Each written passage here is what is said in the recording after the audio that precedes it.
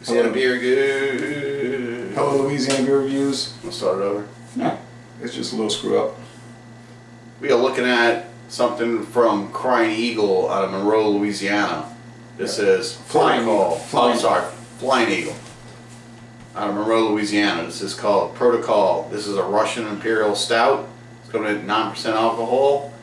I don't know the IBUs. You want to check it out? Let me know. There's all kinds of stuff on it. Now, in Lake Charles, Louisiana, there's a Crying. There's a Crying Eagle. It's called Crying Eagle. There's a Crying Eagle, yeah.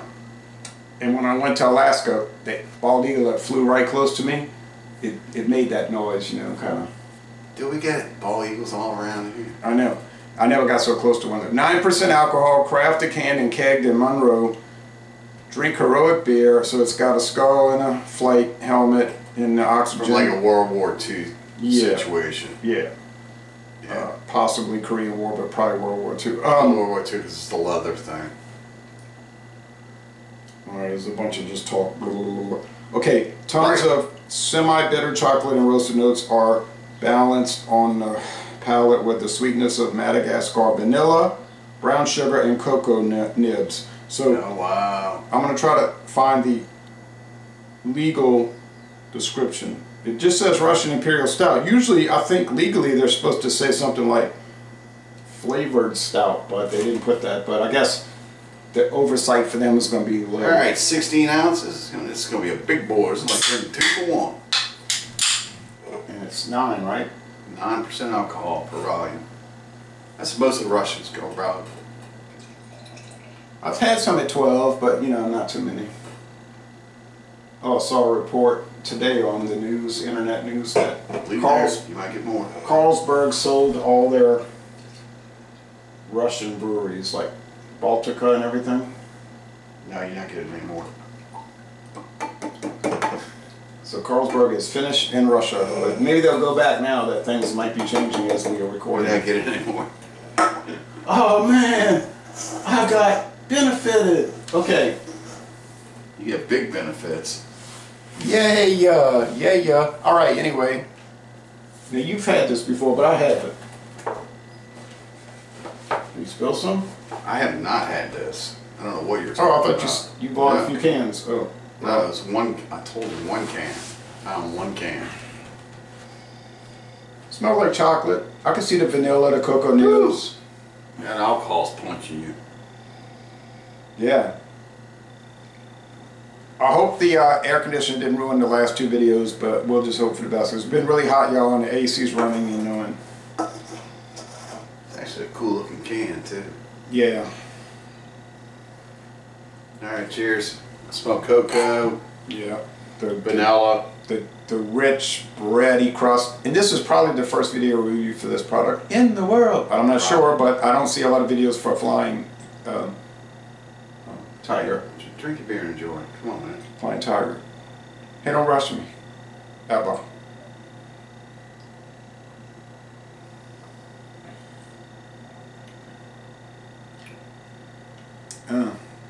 Something funny tasting about it. Yeah, what is that? It's like spinach.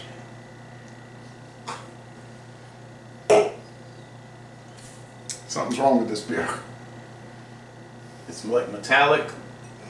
It is metallic. It's like the spinach came out the can and it got the tin can on it. Oh man, is this infected? I don't know what it is, but it ain't good. And there's no use checking the date because 9% in a can, it should be fine, you know, even if it's years old. And this company ain't been around that long. No date, guys. And like Greg says, put the damn date. And he's right about that. It's like, how hard is it to put date? I'm not drinking this. There's something wrong with this product. Look, here, you could have it all. It's very metallic. It's got like shoe leather or something. Yeah. Ugh. It's so dry. This is like the driest beer ever. Makes Bud Light look sweet. Something wrong with this beer. When I taste a beer, it tastes like spinach. And I got a beer from another company in Illinois once, and the girl was like, I want you to have this one, because they had a little screw up on their shipment to me and all. This was like years ago. and then I tasted it. It tasted like spinach. It was terrible. I didn't even post a It's video. gotta be affected. I can't drink it. I don't want to get sick. I feel like I would get ill. I mean, I could drink it. Oh, I can drink it, I wouldn't get sick. but it might come back up. Nah. I got real spinach, fresh spinach in the fridge in a bag. I'll eat that. I had I don't some. know what would turn it though.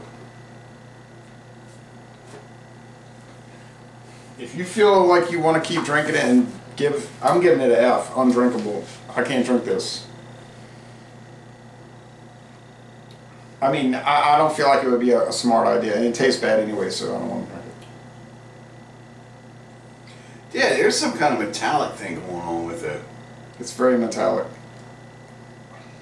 That's just telling me don't drink it. I had about 3 ounces so far. I wonder if something happened with this can. It looked like it was It solid. looks fine.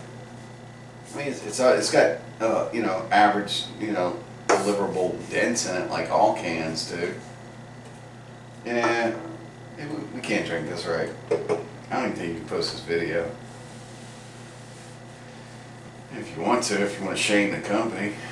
You hate to do that though, but maybe I'll put it on anti-war channel. Yeah. Nobody watches that shit. You know what's even worse than this? I got 5 more cans. Oh no! Well, thanks for the offer, but I don't want them. But you ought to try them and see if they're all bad like that. We could do a follow-up, and if the next one's bad, of course, then the companies could say, well, it's a bad batch. Well, how do you know? Because you didn't put a code on the can. Right. You don't even know when it was made. Yeah, we should probably contact them and say, hey, look, this stuff is bad. I bought it at a store. Can you send me a fresh 4-pack of it? I wouldn't even take the time to do it, but this is nasty. Hey, that company in California did. North Coast. Yeah, North Coast did. With that rancid one, yeah.